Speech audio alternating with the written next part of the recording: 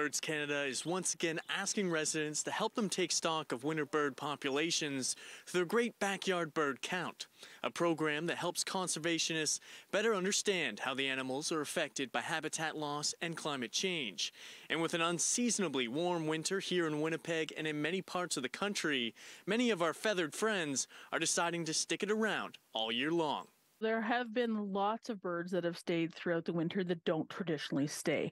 Paula Grief, a volunteer with the Delta Marsh Bird Observatory, says Manitobans can normally expect to spot sparrows, chickadees, and woodpeckers throughout the winter months, but with the warming temperatures, less species than ever have felt the need to fly south. There's a bird called a belted kingfisher. It eats fish and hunts for fish along rivers. Well, this is the first year ever we've had one that I know of in Winnipeg because there's open water. This warm weather has definitely affected migration. Grief says the bird count helps provide a snapshot of how bird populations, behaviors, and environments change year by year.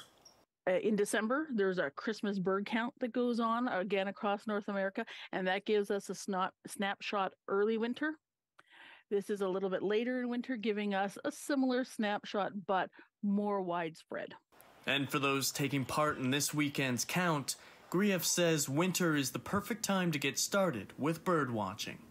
A backyard is even the better place to start. You can put up a feeder with black oil sunflower seeds and you're going to attract something, but there aren't lots of species, so it's easier to figure them out, which, everybody loves a little success. It makes you feel good and it encourages you to explore further and have fun. Like, really enjoy what's coming to your backyard because it can be spectacular.